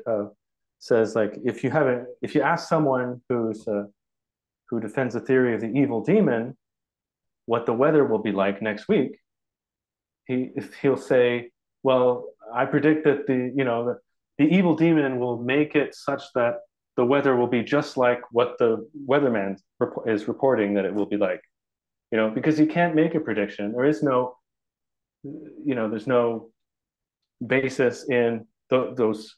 There's no traction in reality. It's just this kind of thing this kind of. It's so easy to philosophize and to make up these ideas that are somehow comforting or something. There's something about them that makes us feel good, but Have you yeah. read Delanda's materialist phenomenology? uh, I read a lot of Delanda back in the day, but I can't remember now. This is a Oh, new one, relatively no, new no, book. no. It's really well done, and that's the context for that dialogue. And I was really struck by one how congenial and empathic they were toward each other, even though there are really profound differences. And so I was struck by how useful the book was. But that, Yeah, I think Graham Harman has always been a big fan of Delanda in his yeah, early work. Always been. but Yeah. they're really fundamental differences. And how Delanda comes out of Deleuze makes me more sympathetic to him rather than Harman, although I'm been trying to come to terms with object-oriented ontology myself because it is alien to The a thing I certain. would say about Delanda is, like there's this kind of sectarian, kind of you have to take sides between the static and the processual somehow, and he's just staking that. He's just saying like, no, process is good, static is bad, Yeah. I and mean, that's so then exactly it. this That's is exactly the opposition that yeah, I'm yeah. suggesting here. Uh, and and what makes it interesting for me, particularly given the way that Graham Harman points to the value of the concept of emergence, really, it's really more lip service actually than any real, but which, Delanda and myself are really invested in it, suggests that the processional is really not about humanism, but about life. Hmm. And and I think it's really important to make that distinction here. And so, I mean, I guess I was pointing to this development of abstraction on the one hand and the dematerialization of intelligence and labor on the other is really a kind of death drive that should be looked at from a cosmopolitical perspective, to use Stenger's term. And now I'm entering into, ethics, and you may not want to go there. I just wanted to express, how tightly argued your essay was, and just wanted to shift the perspective orthogonally a little bit to see how you would respond to that. And so I let mean, me leave yeah, it there because there are going to be other questions from other people, and let me stop there. in aesthesis and perceptronium, I did go quite a bit into that in that direction. This kind of debate between process-based ontology and this kind of mechanistic idea, or the organismic and the mechanistic, and tried to show that really, at the end of the book, I'm trying to show that there's really, we don't have to choose between these two sides, and really it doesn't make much sense to be kind of steadfastly kind of defending that, no, at the bottom of things, it can't be that things are just machines, or that thing, or on the other side also, that things are just intensity, or just some kind of non-object like, or indiscrete continuous intensity or something. It these are things, this is like, these are undecidable. This is undecidable. There's one example I show about why that is in the book, about information theory, that kind of shows that there's a really good argument in information theory about that, that you can simulate, you can simulate a continuous world digitally, and you can simulate an analog world. You can simulate an analog world digitally, and you can simulate a discrete world continuously, through analog means, which means it's undecidable whether, it's up to science to figure it out. But as soon as science seems to be saying that it's more on the discrete side, and the time doesn't exist and whatnot. Oh, I hear you now. Just a quick comment. I would really like to see what you think of materialist phenomenology by Delanda, and I'll just leave it at that, and I'll mute myself. I'll take a look at it. Yeah.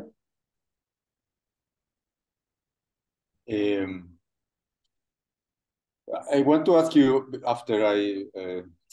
before I can make another question by myself. If somebody, Daniel, you want to make your question in voice, or are you reading your question in the chat? Really, a question is more like a comment. Based on that the input for pursuing different challenges, different potentiality, arises from the fear that the will become back for revenge. It is in la practice. We aspire to the pension of truth so that we can feel safe from the comebacks of reality. That enables what another thing that calls the rational critique of rationality. Reason is to be criticized whenever the contents it tries to frame exceed the time there in adequacy. So I was amazed that you could link and relate the three readings recommended. I doubt how they link to each other, but you really showed it in your talk. I think that was. I don't know if you can hear it, Alexander, but I don't hear it. I was trying to decipher it, but I was reading at the same time. I guess it's the same. Yeah, maybe if we can read in the text is in the chat too. I suppose it's the same. That is the impulse for pursuing a realist position, which challenges methodological superficiality, arises from the fear that the real will come back for revenge whenever it is ill apprehended. That is to say, we aspire to the apprehension of truth and not only empirical adequacy, so that we can feel safe from the comebacks of reality. That enables what Andrew Feinberg calls rational critique of rationality. The idea that reason is to be critiqued whenever the contents it tries to frame exceed the frame and show their inadequacy.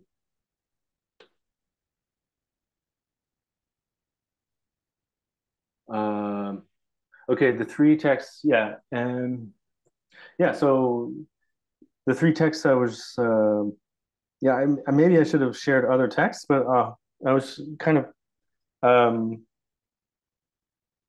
the Van Fraassen text kind of shows,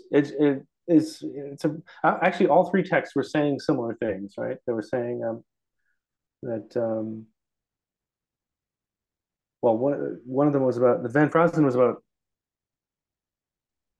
well, the Rorty text was about philosophy just being a genre of literature, and Derrida having said this basically, and he's agreeing. He's saying that it's kind of the end of philosophy in a way, saying that philosophy doesn't really reason so much as it's just a kind of a style of writing that is pleasant to a certain ear that developed, and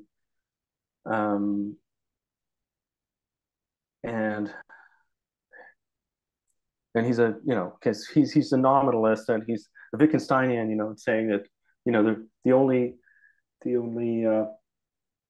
what things mean is just how we what words mean is just how we use them, and to have a concept is just the use of a word, and he's a pragmatist at the same time. So saying that there's no added thing that semantics is, that we need to kind of figure out. There's not this this other realm or something that philosophy is allowing us to access. And Laruelle, which I treated a lot in here, so we say very much that philosophy has been kind of applying this procedure that is always, each philosopher has his own kind of transcendental procedure, but it's basically they're all equivalent to each other. They're breaking up the sphere, the one of the real in different ways and saying, we don't have access to this, so now we need to do, breaking it up so that we then have to put it back together, in different ways. And each philosopher breaks it up in a different way, and then the whole and drags us into this long exposition, and finally, comes to a resolution. It says that's what it is, and so that's within philosophy. These are critiques of philosophy, but I think in the Van Fraassen text, he's saying something similar about science and about how we think about science. He's saying that we need not add this extra criterion of truth to science. So science is just a practice that needs to be empirically adequate. So he says, like, even the pragmatic theory of truth, that truth is whatever practically works, the cash value of the proposition. Even that is too much. We're adding too much burden on science. It doesn't need to be true. We don't need to think of it as true. But what I said, Van Fraassen is an adult convert to Roman Catholicism, and I don't think that would be possible if he was a realist about science. If he was a realist about about scientific structures, it would be very difficult to then say, I believe in this. I have this religious belief. So that's why I was saying kind of I think he's right, but I think there's something to be said about this kind of closure of the door to enchantment, like this kind of this it's so the way I was trying to define where exactly is the superficial point. Is it between constructive, like in the middle between constructive empiricism and let's say or between instrumentalism and realism, or is it like actually kind of a bit further, like between, like is actually structural realism the center point, the actual surface? These are just like very subtle ideas that I'm only coming to now, just experimenting with, but so I'm not sure. Alexander, yeah. Alexander, I was thinking now that you mentioned this middle point between the dialogue of science and philosophy. Thinking now in the field of arts, because here we are mostly we are here now attending this. We are artists. In this dialogue between these aspects of epistemological science and the epistemology of philosophy and the epistemology of process in the arts. For example, there is not a dialogue between science and arts and philosophy. If we don't understand what that mean, the aspects of arts in the technique aspect, in these aspects of dialogue between science and technology and science and arts and philosophy, in the aspect of the faculties and the aspect of the function of the noetic, that is an Stiglerian worries in his last statements too, the noetic aspect of sterilization. How we sterilization? We taking sterilization in the interior and the exterior. in the aspect of technically, how we understand this interior and exterior technically and technological, no? How will you see that this dialogue between the artistic process, the praxis, the poiesis, the technological tools, no, the prostheses that of desire that we have too in the sense aspects, in this industrialization points, but the arts in this middle of negotiation between both and this transgressor in this technological that you now pointing this in this table, the discussion of how we can be more critical, but in the arts with science and philosophy at the same time, no arts in the middle of this criticizing. This is my question for you, and I want to read something from Cosmas too, for finishing that, and she say, making and learning from mistakes concern Prometheus, right? So we need both brothers to work together. Something that we're writing in the We need both what? So we need both brothers to work together. The mistakes and Prometheus aspects. Well, so we need mistakes at the same time. I understand that we need mistakes of course, for going through, and at the same time we need these aspects of negotiation that is in arts in some aspects too, no? The process of error and the process of going beyond of that. Yeah, I should have come better prepared to say something about art. I've just been focusing on science so much recently. I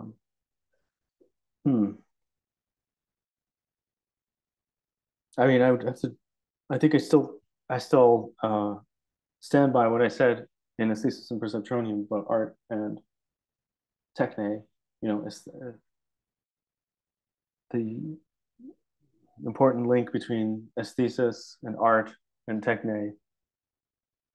Yes, that art is a kind of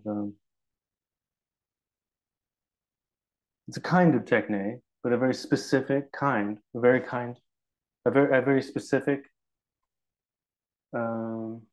articulation, balancing of potentials, and yes, exactly. like a house of cards or something, like a kind of it's creating these symmetries and constructing these symmetries, and therefore very much articulated on material constraints that exist out there, and so in a sense very much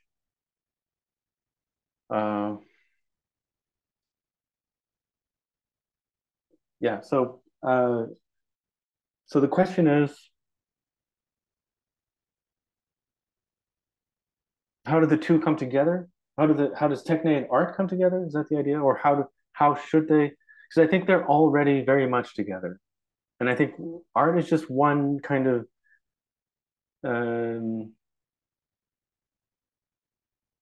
one aspect of it somehow, like one kind of a limit case of techne. If you could look at techne as a kind of field of, you know, the relations to the world. Techne is a kind of very slow, almost like a crystal in that field. I mean, art is a crystal in that field.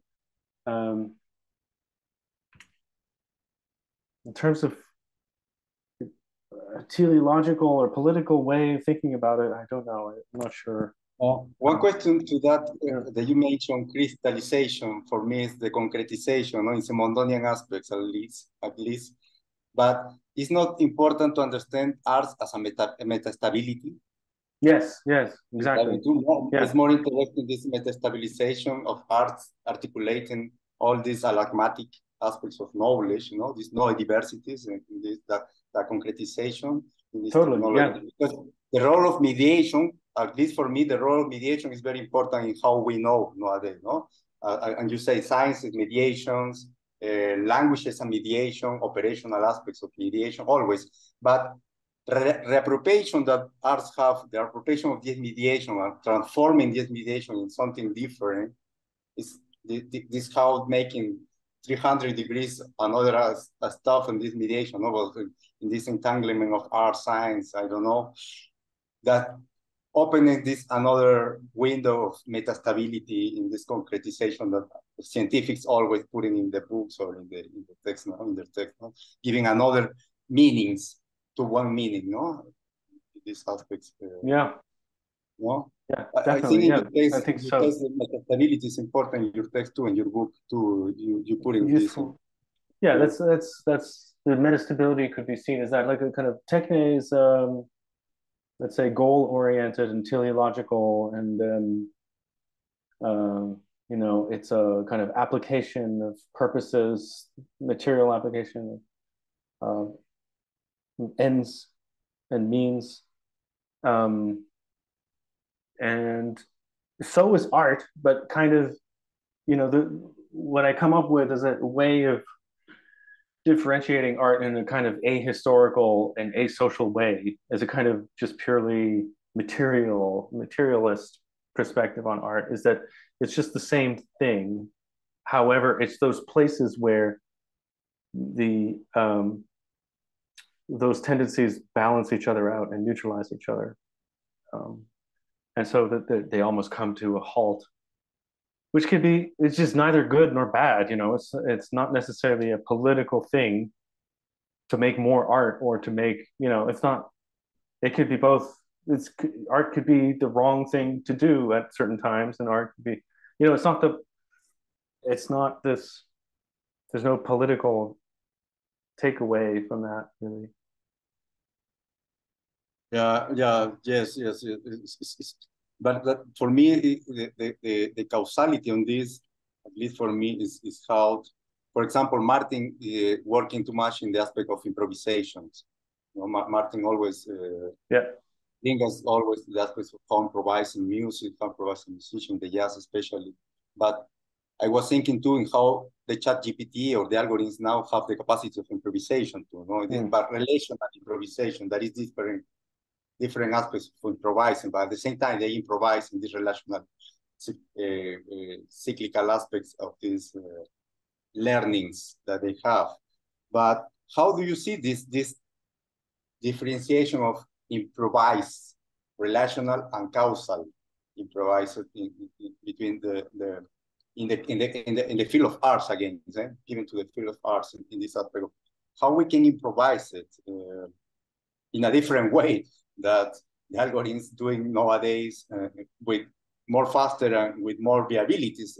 For example, that this thinking in this words that Canguilhem say that there doesn't exist machine monsters in that time, that he writing machine and organisms.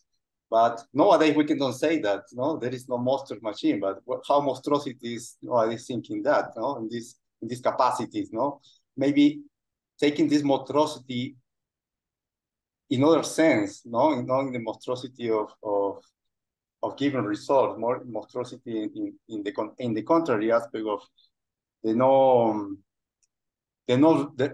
anti-rational aspects, maybe,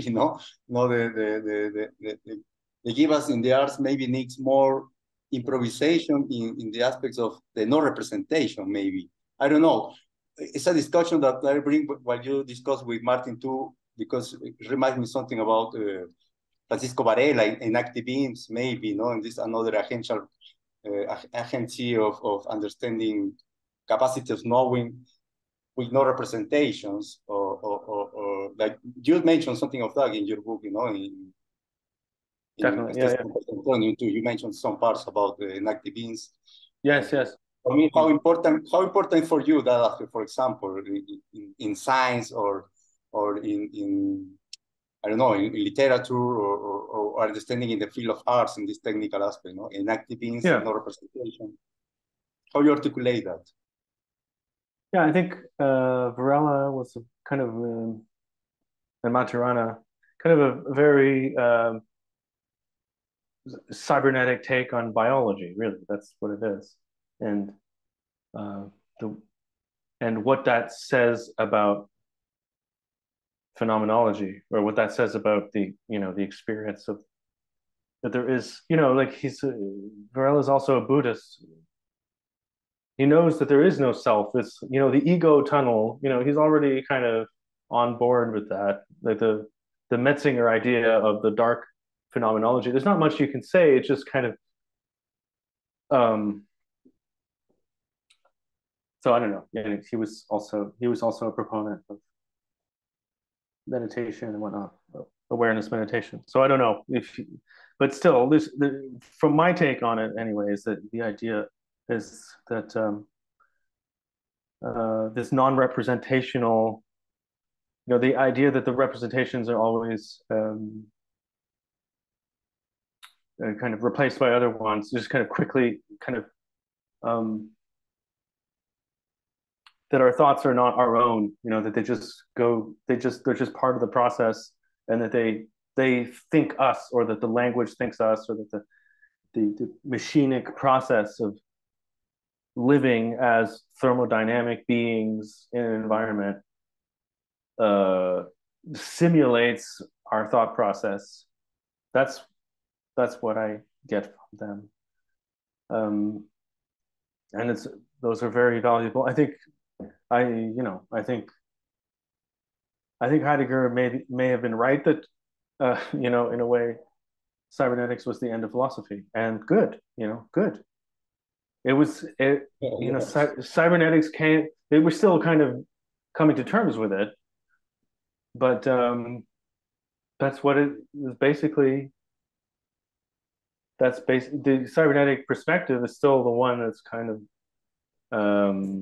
now being slowly appropriated by people. Now that because you mentioned this the Canguilhem, and I'm not sure exactly what the formulation is, but the monster in the machine or something. There nothing exists monster machines. He's saying that in that machine and organ. Yeah, so time, in the mechanical aspects, yeah. It just made me think of how quickly, I don't know if this is everyone's experience. I don't have a statistic. I don't have a good pulse of what's going on and what other people think. But it seems to me that just like earlier this year, everyone was just fascinated by all these artificial intelligence art. There was just, monstrosities and incredibly complex visual scapes, and that you don't know what you're looking at, and these kinds of monstrous things that we couldn't even imagine. And how quickly, and this is kind of what I was noting in reference to Sellers, how quickly we become accustomed to that, and it just becomes, oh yeah, that's an AI. This was one of those AI images. It's no longer monstrous. It becomes very quickly just normal and domestic. We just domesticate it, adopt it, as Bernard Stiegler would say. And this kind of growing irony about reality that sets in, and about authorship, and these are all things that we've been talking about for 100 years, but are just now, I think, with AI becoming so tangible to people who are like, who don't usually think about it, who just everyone is becoming is realizing this, and it's becoming very kind of tangible. So that's why I say, there has to be, hopefully, silver lining in this, that we can kind of use this moment and kind of, I'm hoping, get over some of these resistances that we've had. I think a lot of I think a lot of these traditional ways of looking at things, this holding on to this pretension of consciousness, and this one thing that can't be unmasked by science, this like little, this voice inside my head that you'll never know, my perspective. Science can never disenchant this or mechanize this or something. This thing that we hold on to, that is now kind of being, that is now being radically challenged, is perhaps what is holding back a lot of things. Our capacity to accept, the structures of science, and cybernetics, for example, and and perhaps also a kind of radical new kind of ethics and ecology where you know that you're not at the center of it anymore. You know, you're not no longer the hero of the story. This Copernican displacement. Yeah, yeah. Thinking on this monstrosity, I remind the project from Pasquinelli, the node scope, with Yoland, that they have, they're showing how it's the process of the learning of machine learning and all the stage that they have for that. I want to ask Sepideh, I don't know how we are in time, because we're already in 2 hours. Sepideh? To push it if there are no questions coming. But of course, I'm also available. We can continue. But please do ask questions. Anything, really. Doesn't matter. I was thinking I want to share one text that is for me very interesting. That is about Alan Turing writing about intuition and human machine computation.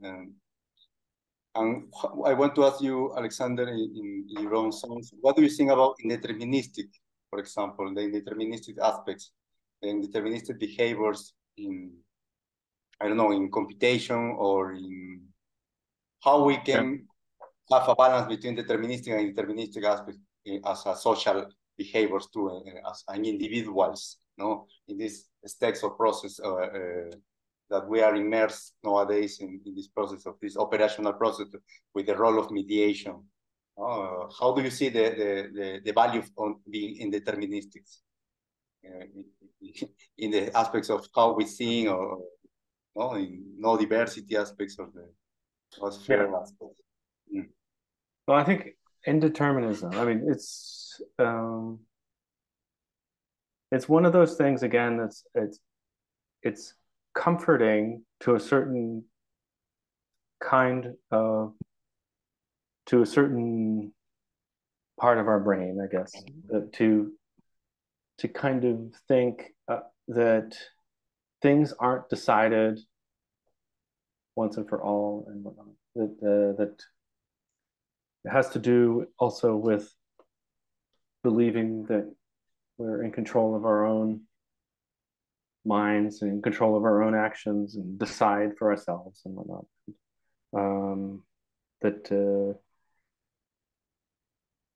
And so all these philosophies like Whitehead and that time is not decided once and for all, is kind of like still happening, and there's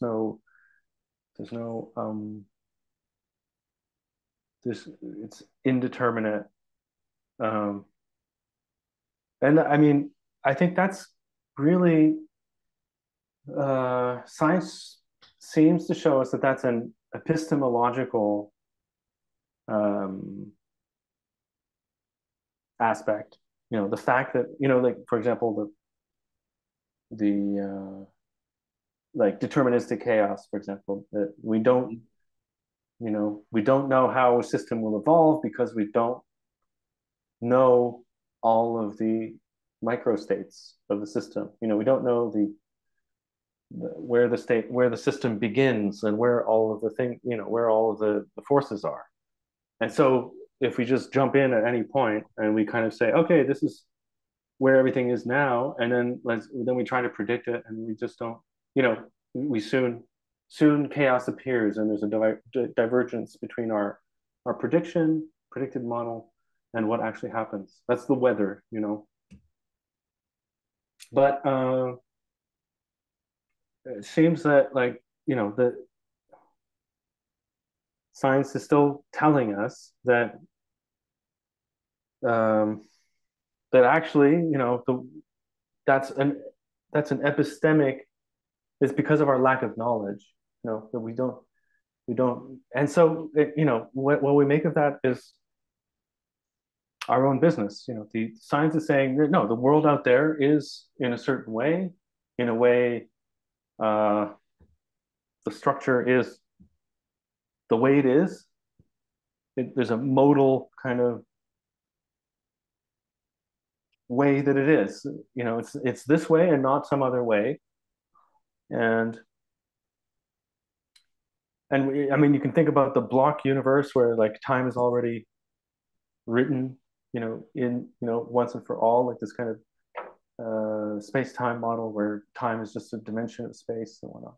But that's not, it's somehow worse than that or more complicated than that. It's that actually time doesn't really exist in any way. It's not and even what we usually think of as space doesn't really exist. It's not these objects moving around in space. You know, we don't, and there's actually probably no objects to speak of in reality. You know, in science is showing us these kinds of very, very weird things. And we're still thinking in terms of 19th century science and thinking, oh, you know, like machines and, you know, Carnot, you know, the internal combustion engine and thermodynamics and whatnot. We're still thinking in those terms. And science is like just way beyond that. So it's like, this is, you know, this is an opportunity to catch up really quickly and get up to speed. Yeah, I think we have to update the language, update the science is already there. You know, philosophy is just still talking about those old things. It's not even that relevant anymore. You know, that's why I said, okay, the evolutionary perspective is important because it's part of this desubjectivizing, de-dramatizing, deflationary perspective, Copernican perspective, you know. But even that is in a sense wrong because time, you know, time is not really a thing fundamentally. So what that means for us, we're speaking, we're talking to each other. It goes very deep, you know. The Turing test is just the superficial level of it. Okay, what does it mean to say that what I'm saying doesn't even happen in time? I'm not even, you know, my words don't really mean anything. I don't really decide them. You know, we know this when we in this the stuff that Thomas Metzinger talks about. You know, like we become conscious of what we say after we said it. You know, after a split second, after we decide something before we become conscious of it. Before it becomes possible to say, okay, this is my decision. It's already decided. And then you know, if you peel back the layers, even that split second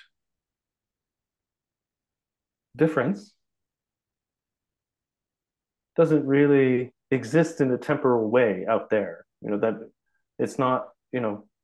So all of these things, I have no idea what to say about them. But just that determinism and indeterminism is a kind of extremely like just a very blunt tool for talking about what we really need to talk about. Yeah. Yes. Made me think about at the same time when I listen to you again in the field of arts, what we can take in now as what will become of originality now in the field of arts, a work of art, for example, having this informational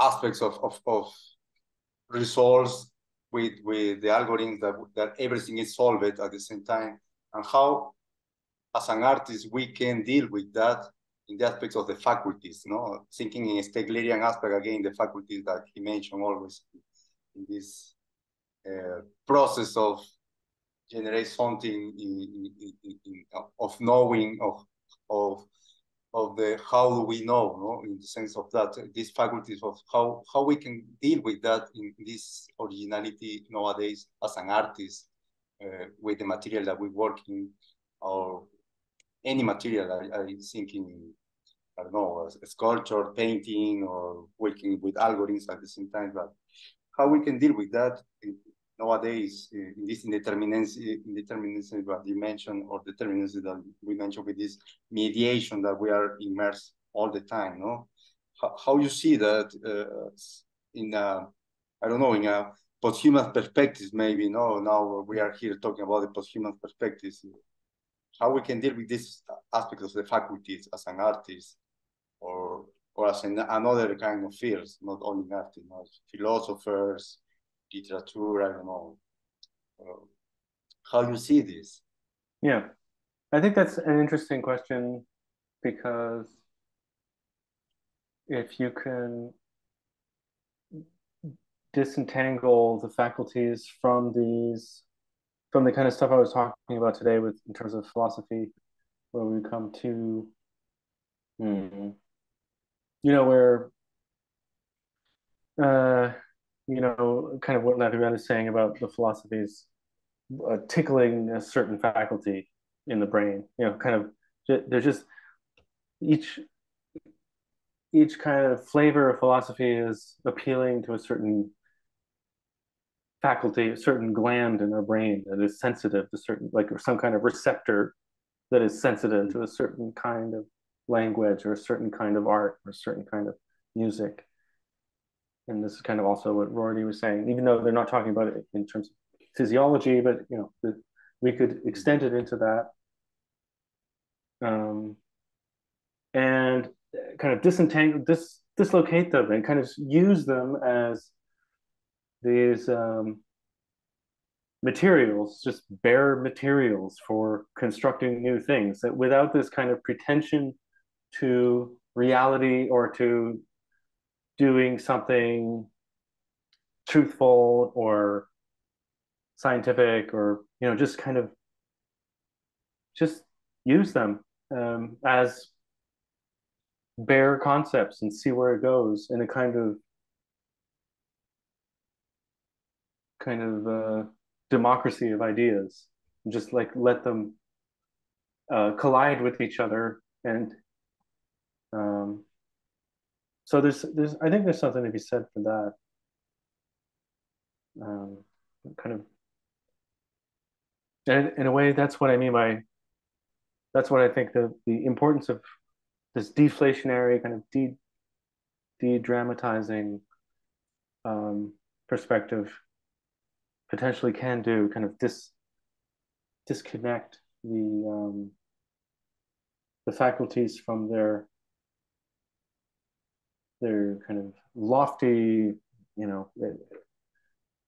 supposed, importance, their putative access to something real or truthful.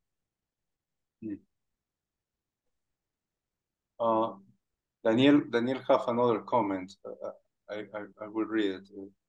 I continue to think about the parallels between your last exposition, in which the reading was your paper on virtual operationality, and Nikolai Harman's notion of teleological positing of the projection of value state of things to be realized, which enable new functions of the autonomous system which posits that project. So virtual defines its place in social ontology as the directions to where pretensions are directed, and its realization is to be related to the functions to be fulfilled and inaugurated for the autonomous system which posits it.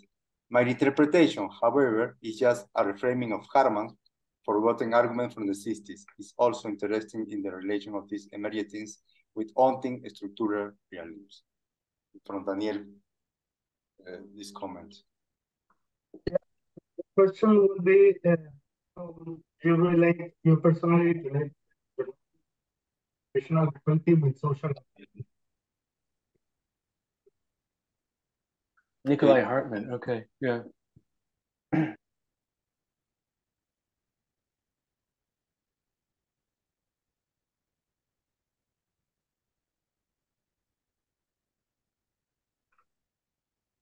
My interpretation, just a reframing of Hartman's forgotten argument from the 60s. I'm also interested. Okay. Yeah, I mean, that kind of fits in with what I was just saying, I think, right? We could say the protensions are like faculties.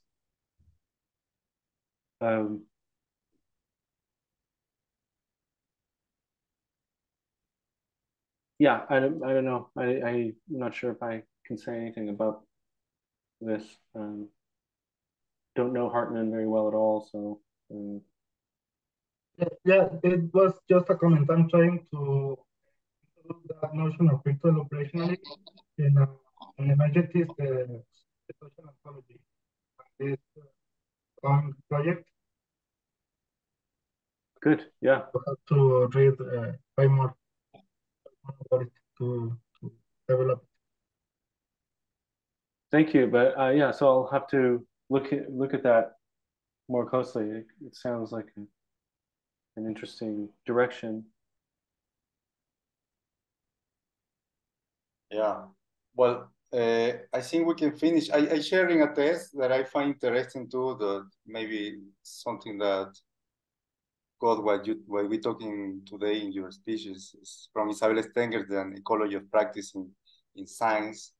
How we can understand this environment and how we can broken with this environment, a little more contaminated environment. No, how we can create an ecology of practice contaminated, this science or another philosophy, I don't know, and this contamination with this ethical entanglement, contaminated between each other in this epistemologist practice. So I sharing this text that I find very interesting from Stengers. And well, okay, yeah. Thank you very much, Alexander. It was at least for me, I think so for the others too, very, very stimulated because you bring us many, yes, you can take in the notion of contamination, you contaminate us with many ideas to think about these disciplines, these operational disciplines, these tools that always are immersing us, and we normalize it in some aspects, we're taking as a practice nowadays in our daily days, and we don't notice because it's something that is in the sense of what that is aspects is micropolitical, always immersed in our body, in our blood, in our genetics aspect, and we don't notice how contaminated we are with these operational aspects in our daily life, and how we can having a window, a little window for breathing outside of this and in our own practices, and maybe, I don't know, in everything we do in music, artistic aspects of philosophy, I don't know, but feel this contamination as a point of upside a little about this in this how can I say it, recursivity. No, how we can understand the contingency in the recursivity and how we take in this contingency too, no?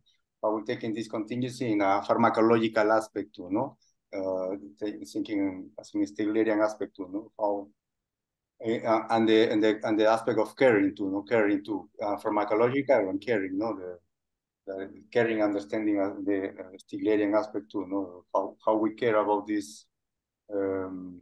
Ways of knowing, ways of individuation, this process of trans-individuation too, the noetic aspects, how we sterilization of this noetic aspect too, with technical devices, technologically, well, in ecological means, I want to say, outside of informational operations that we are immersed every day in these networks. So thank you very much, Alexander. And of course, I inviting you, all you guys, from the next speech next weekend. Sepideh is going to send us information, of course. And, thank you again, and have a very nice weekend, everyone. Thanks, everyone. Thanks.